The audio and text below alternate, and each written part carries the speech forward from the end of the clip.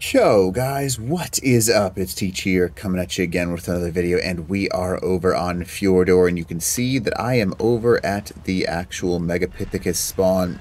I've been testing a few different things that we can do in order to actually glitch fight this thing, so you don't actually have to fight him at all, and you can kind of just sit safely. I'm going to show you how to do it. Pretty simple, actually. All you need is a shotgun, literally, and then a frog. That's it. That's all you need. Pretty simple. So, anyways, this is the best strategy that I have found so far. Hopefully this helps you out. If you don't mind, smash that like button, leave a comment below for the algorithm, and then if you want to subscribe to the channel, that would be awesome.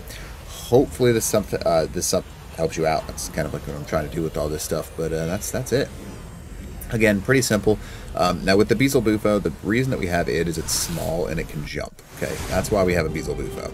Now there are a few different ledges that you can stand on, but it's up to you whether you want to go to those specific ledges or not. So use your jump command, and basically what you're going to do is you're going to skirt around the back side of this guy.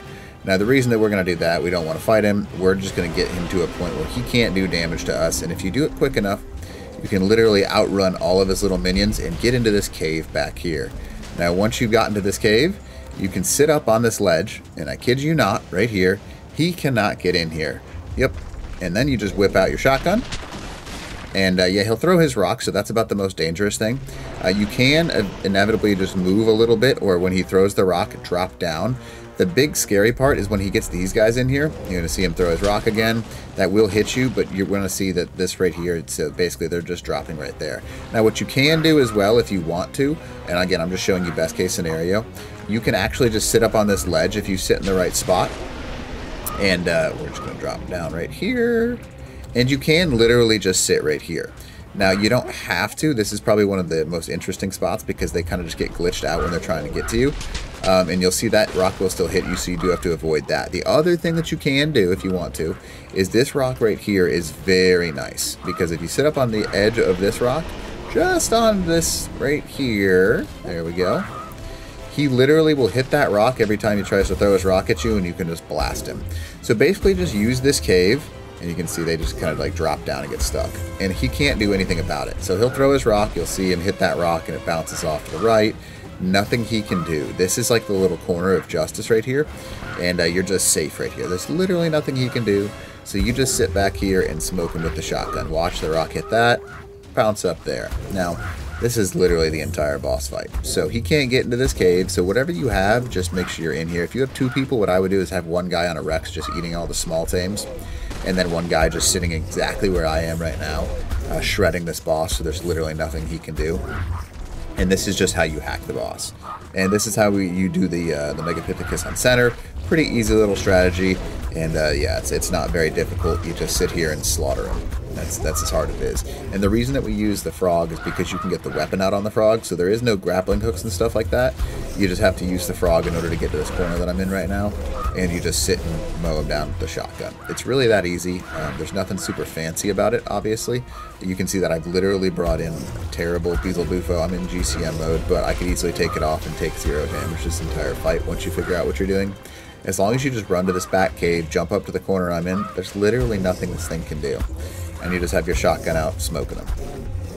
Now, with one person, this is obviously going to take the longest, but you can do this with a whole bunch of people. Idealistically, what you would want to do is you would have one guy down there killing those things with a Rex or anything that can fight back or knock back, really. And then two guys sitting up where I am, shooting him with a shotgun, or even just running around in this cave if you have a Rex covering you. And that's how I would do it with multiple people. But with one person, you just sit up here with the Beezle Bufo. Those little guys will throw their poop at you, so you want to be careful about that. You can see them every now and then, they throw their little poops up. But it's a pretty easy thing. So as long as you're wearing fur as well, make sure you're wearing fur, otherwise you will lose health because it is a cold cave. Have some med brews on you just in case you want to be ready for that. And that's pretty much everything you're going to need. I'd say usually about, if you're doing one person, I would bring 300 shots. That's what I would bring at least. I did not mean to hit those things actually, whoops. But 300 shots in a capped shotgun, and that will do the trick. If you have more than that, that's fine. It's just extra that you're going to be able to use, so you can't complain. But this is 120 free element, so like I don't care who you are, that's not too bad. Plus the artifacted boss battle that you need to have done. And this will let you beat any of the Fenris or whatever it is. So you can see right there, that's as easy as it is. You just hide in that corner back there, and boom. And because you are out of range, you will need to go up to him in order to get his loot. Yeah, so where's your inventory? Why can't I access your inventory, buddy? Let me see. Where are you? Nope, you're not gonna... Okay, cool. Anyways, maybe... Oh, nope, it went in my inventory. Okay, cool. 120, and then that's it. Like, pretty simple. These caves in the back used to be where you'd beat the boss, and then an artifact would spawn in there, and that's how you would get one of the artifacts, but now you can just use them in order to hide in, because, yeah, he just gets stuck. So, pretty freaking simple. Yeah, there's a lot of different ways you can do this boss fight. I've tested on multiple ledges. You can sit up on this ledge up here. The only thing you want to be careful of is when he throws his rock, you gotta just like jump out of the way of it. And that's something you want to be careful of, because that rock will hurt you very bad. There's a couple of ledges on the far side you can use, but it's pretty simple. So anyways, hopefully this little hack helps you guys out a bunch, because it's something that's helped me out. If you want to look below, by the way, there's a 5% off code for G-Portal. And then if you want to join my cluster, there's a link down beneath that you can use in order to join my server cluster as well. But that is how you beat the boss super, super easily. So hopefully this video helps you out. And other than that, teach. Ow.